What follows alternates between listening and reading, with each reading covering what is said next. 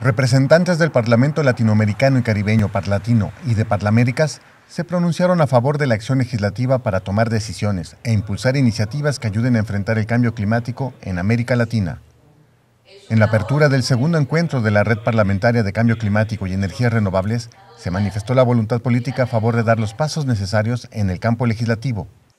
Pues ahorita, por ejemplo, tenemos el problema con la posición del presidente Trump en Estados Unidos y la salida del financiamiento de Estados Unidos al acuerdo que ya se había comprometido el presidente Obama a firmar, más bien que lo firmó el Acuerdo de París, que es un parteaguas en este tema de cambio climático. Entonces, ese es un tema que está ahorita en el debate, es el centro del debate, el financiamiento de todos aquellos países que de una u otra forma hacen uso excesivo de energía fósil y que no solo contaminan, sino además han contribuido crecientemente al calentamiento global.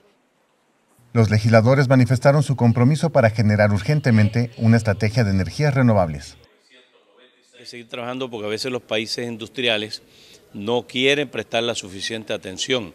Más colaboran los países en vías de desarrollo o subdesarrollados, pero bueno, hay que seguir trabajando en estos foros internacionales y Panamá internamente tiene que hacer lo propio, porque al final, indistintamente, no podemos isla en el desierto. En las deliberaciones se enfatizó en la necesidad de acelerar el ritmo de trabajo de manera coordinada, con base en procesos inclusivos y con crecimiento económico, sin desligarse del cambio climático. Con información de la Oficina en la Ciudad de Panamá, Noticias Xinhua.